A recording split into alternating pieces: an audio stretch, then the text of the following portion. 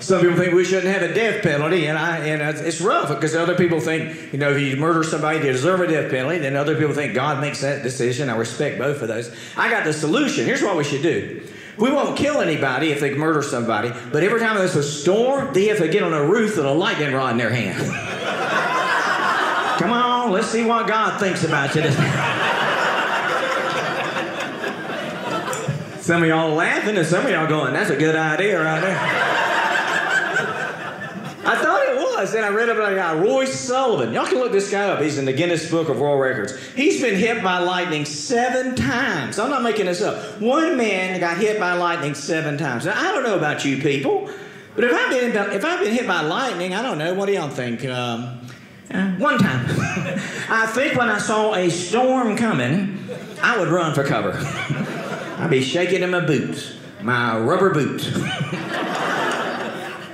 Maybe you get it 2 or 3 times. It's not a big deal. Here's his wife. We need some toast. Why don't you take a loaf of bread out in the yard? You can't have a friend in the world. Hey, Roy, how you doing? Listen to the cloud. I'll be seeing you. My grandma likes that joke. She's 94 years old, man. Every week my grandma says something that makes me laugh. Last week, Grandma told me she's putting money under her pillow at night. I'm like, why, Grandma? She goes, I'm trying to get some teeth back.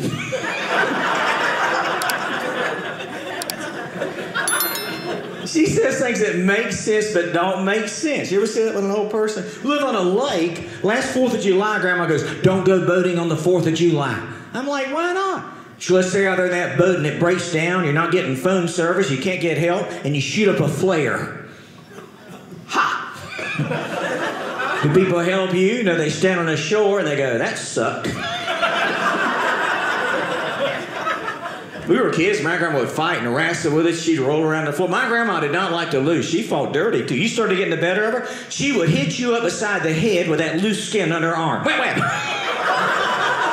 It's like a nunchuck. Boom, boom, boom. She fought dirty. One time I got my grandma in a headlock. She took her teeth out and bit me on the butt.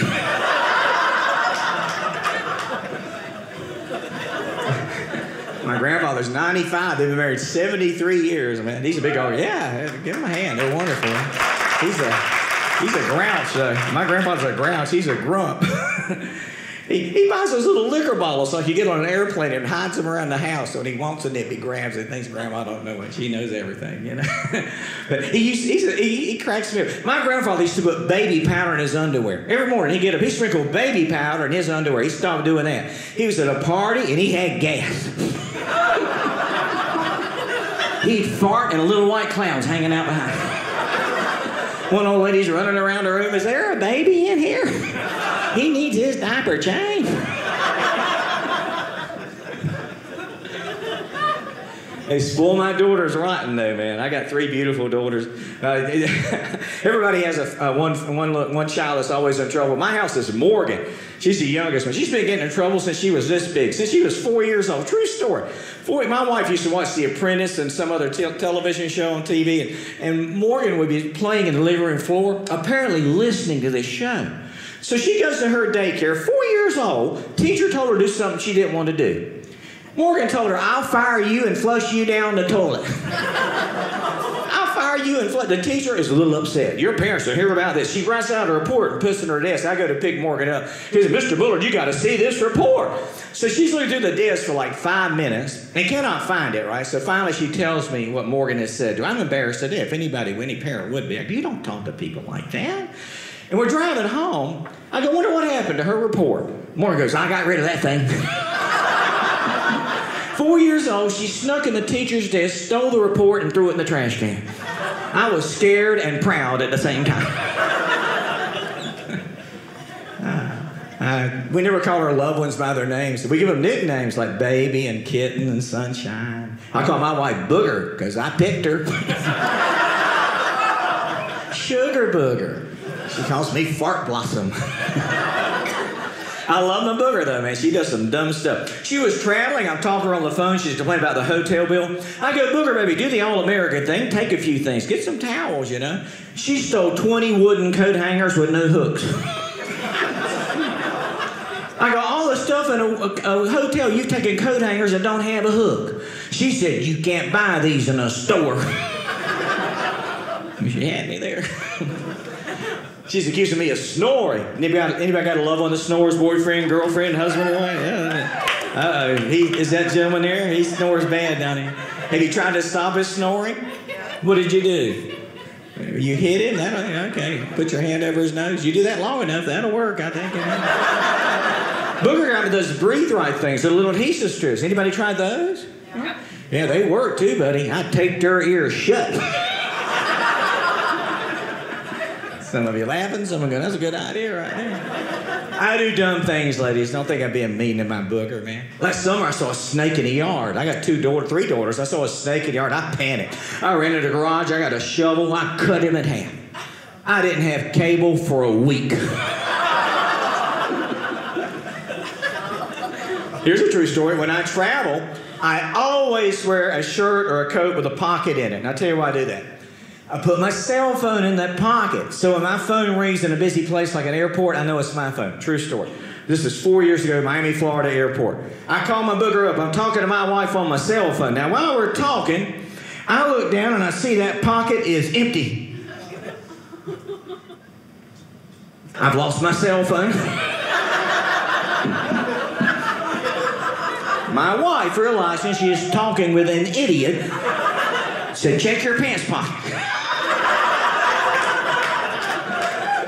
This evil, evil, evil woman tried to talk me into going back to airport security to see if I left my cell phone there. Leave me on the line so I can hear what they say.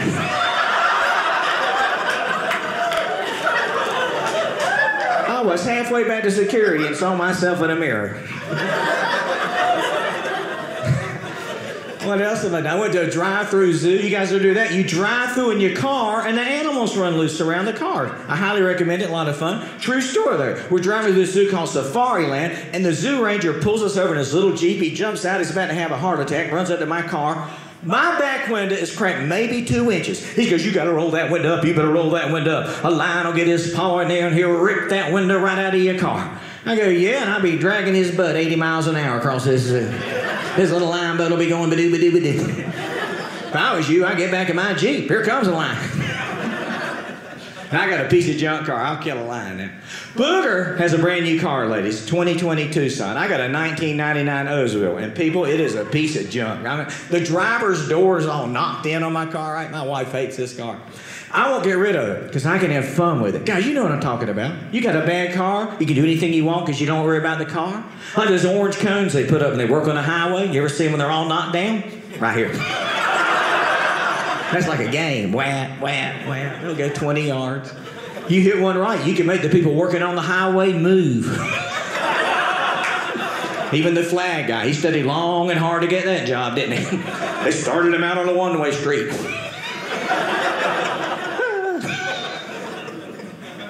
Anybody here drive a piece of junk car besides me? Anybody?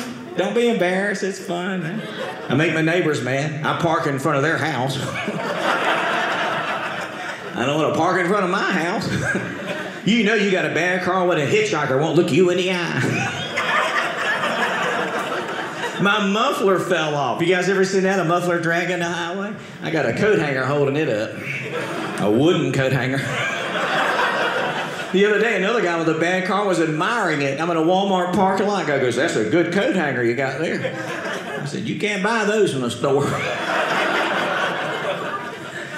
Scariest thing in my life happened in this car. 4 years ago, I'm working in Detroit, Michigan, a comedy club called Chaplin's up there. Saturday night, midnight, I've gotten paid. I'm driving back to my hotel room. I'm at a stoplight, and a guy tried to carjack me in this piece of junk I drive. I don't even know where he came from. I look up, man in the window with a gun. Guy's going, get out of the car, get out of the car, get out of the car. I'm going, you got to go around. That door don't open. He walked in front of the car, and I knocked the daylights out of him. Hey, y'all like a good practical joke?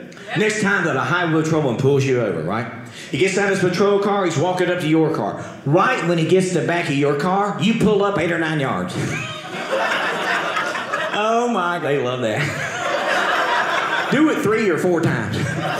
They'll actually forget why they pulled you over. If you can get them far enough in their car, take off. line. Go to the laundromat. Take a baby doll with you. Put it in the spin dryer. Walk around asking people, have you seen my baby? I love a good practical joke, man. Next time we go to the drive-thru into the bank, when they send that tube out to you, fart in it and send it back in. I did that, and a woman fell off her stool. You know what I like? Everybody at that bank was looking at her. It doesn't have to be your bank. You can do 5 banks a day. We all do it Monday. Get it in the news. Bank farter, his probo. I love a prank. My first practical joke was on my granddaddy. I was 8 years old. My granddaddy, he loves to hunt. He can't hunt anymore. If he fires a rifle, it'll knock him down. But I was 8 years old. I'm at my grandfather's house. He's cleaning his rifles, and I see him. He's looking at the barrel of a rifle, and I snuck up behind him with a paper bag. Bam!